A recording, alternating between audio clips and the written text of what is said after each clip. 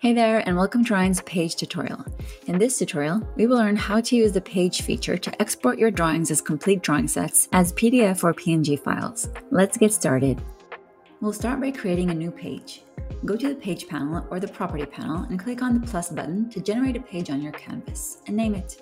Once you click on your page, its Property panel will open on the right. From there, you can set its orientation, set its format by choosing a page format, and set its size by choosing a page scale.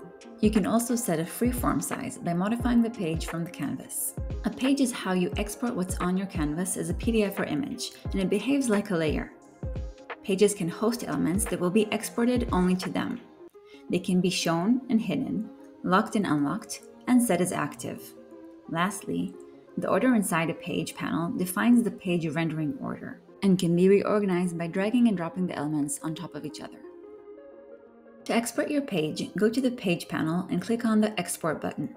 Then, choose between PDF to PNG.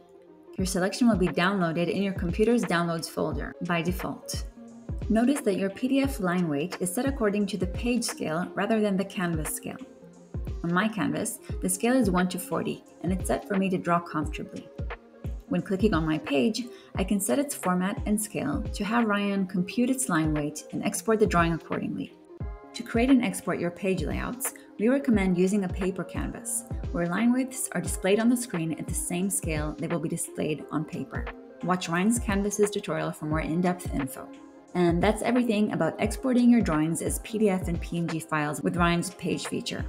Check out our YouTube channel for more useful, hands-on tutorials, and don't forget to subscribe.